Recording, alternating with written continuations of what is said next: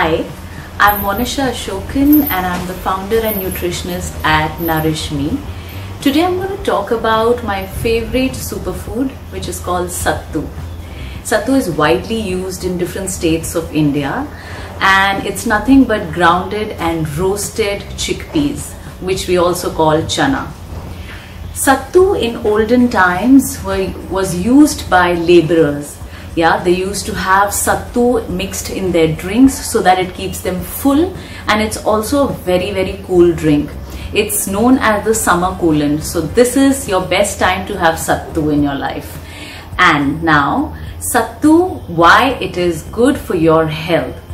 Number one benefit, sattu is extremely rich in protein. So all the vegans and the vegetarians who are constantly in search of good protein source, sattu is your go-to. 100 grams of sattu would give you about 20% of protein, and that's a lot. Sattu is also rich in carbohydrates. So for those who are thinking it's carb free, no, it's not. But you know what? That's what makes it so special. Sattu has carbohydrates in the form of complex carbohydrates.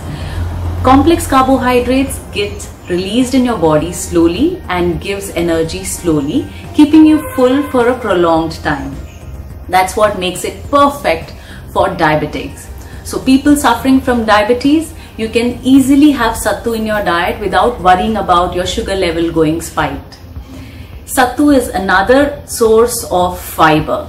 About 100 grams of sattu would give you 18 grams of fiber, which makes up for most of the fiber content that should be taken during the day. Sattu, being so rich in fiber, also contributes to foods which aid in weight loss. So people looking to lose weight quickly, sattu is your go-to.